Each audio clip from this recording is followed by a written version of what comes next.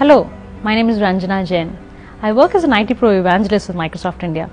In my role as an IT Pro Evangelist, my job is to basically talk about the most upcoming and newest technologies from Microsoft. So today I'm going to be talking about Windows being a secure platform by default. Now in 2002, Microsoft Chairman Bill Gates introduced this initiative called as the Trustworthy Computing Initiative.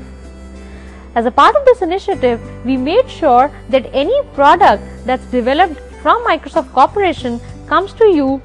as a product of what is called as a Security Development Lifecycle or SDL. In the Security Development Lifecycle, we make sure that each and every team that is developing and designing an operating system feature or any new product is associated essentially with a security administrator who overlooks and analyzes the security aspect of each and every feature for the operating systems. As a part of Security Development Lifecycle, we make sure that any piece of code being developed by Microsoft undergoes a comprehensive testing and follows a set of rules and standards while coding any piece of software or feature for the operating system.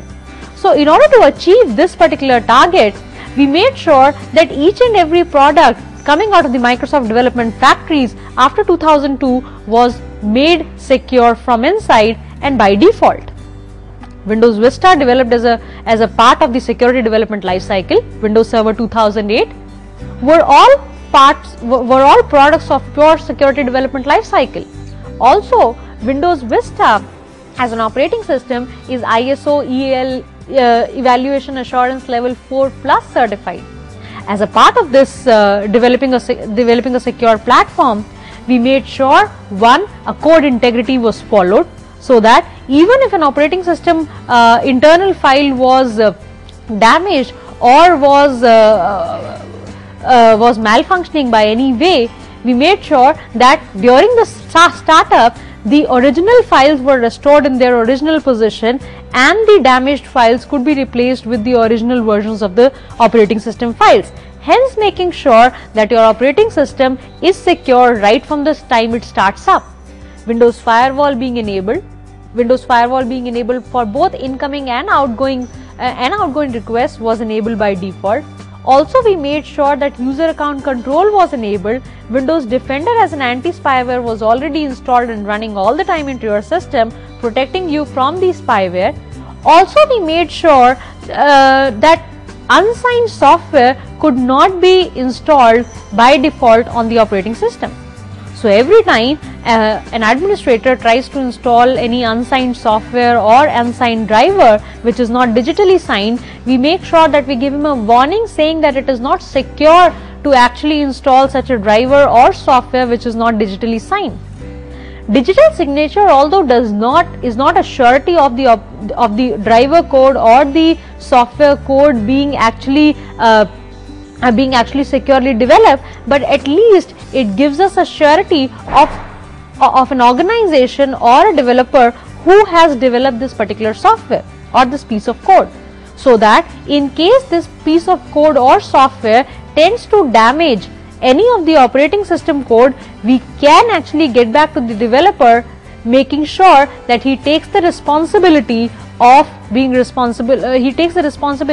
damaging the operating system code. And hence, by this way, indirectly we are making sure that we install and develop and get our vendors to develop the most secure software which is compatible perfectly to work with the operating system and does not interfere with the secure functioning of the operating system and does not develop any vulnerability into the system. The user account control made sure that accidentally even the user was always made aware whenever he wanted to make any kind of changes to the system settings or to the operating system registry. Now, while talking of user account control, I must elaborate what user account control actually does to your system. As a practice, we have seen that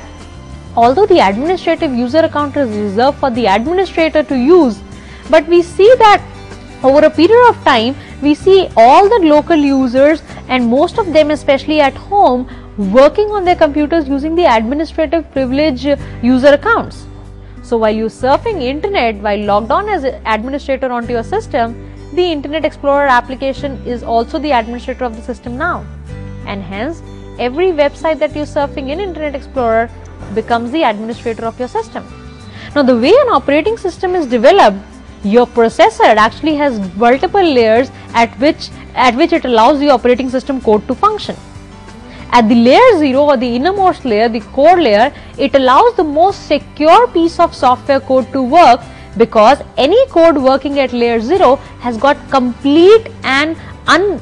complete privilege of access to the entire set of system resources, including the secure memory area and the hardware. The next layer, which is the layer 1, is reserved for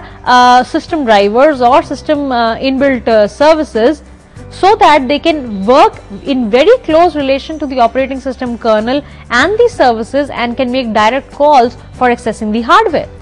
Layer 2, which is another outer layer, is reserved for multiple other external services and authenticated softwares to work, so that they can use APIs to make calls to hardware and interact with system resources. The layer 3, which is the outermost layer, is the layer reserved for the standard users, for unauthenticated hardware drivers, and for external third-party applications to work, so that they've got least amount of privilege to access the system resources. Now, the user account control made sure that even if you're working in the administrative privileges, which is generally a layer 1 access and has got high access to system resources, even if you're working at that level, it gives you actually 2 tokens. One is the administrative privilege token that works at level 1, and one is the standard user token that works at level 3. When you log on to their system and you're doing normal day-to-day tasks like using Microsoft Office or any normal applications, all you're using is the standard user token. The moment an administrator thus clicks on a setup.exe file, or any kind of driver installation or the software installation is required, he gets a prompt asking and confirming whether he wants his session to be accessing the administrative privileges to jump into the privilege mode and make the changes to the system. In case he confirms that yes, this is the change he wants to be made to the system, he consents to yes, else he consents to no. Now, what is the advantage of this kind of prompting and consenting? In this case, when you're surfing the internet using the Internet Explorer, since you are working with a standard privilege token, even the Internet Explorer right now is working with the standard privileges. And even the website that you're surfing in the Internet Explorer is also working with standard privileges. So by chance, if you're surfing a website that has got any kind of malicious code and it tries in the background to go save a file inside Windows System 32, to go make changes to the system registry, since you are the administrator, Internet Explorer is the administrator, hence this site is the administrator of the system, this website would not be stopped from making any such changes to your system registry. The only problem being that regularly, if you're working as real administrator and you're doing day-to-day many tasks as an administrator, we got the feedback that this feature of user account control prompting the administrators again and again for consent was pretty intrusive, and the administrators actually did not find it very user-friendly to work with. So with the advent of this feature in Windows 7, we gave you a choice to actually set the level of the user account control prompting for the standard user and for the administrators. And as such, by default in Windows 7, we make sure that the administrators only get this prompting done only when they are making changes or they are installing software which is not part of Windows by default.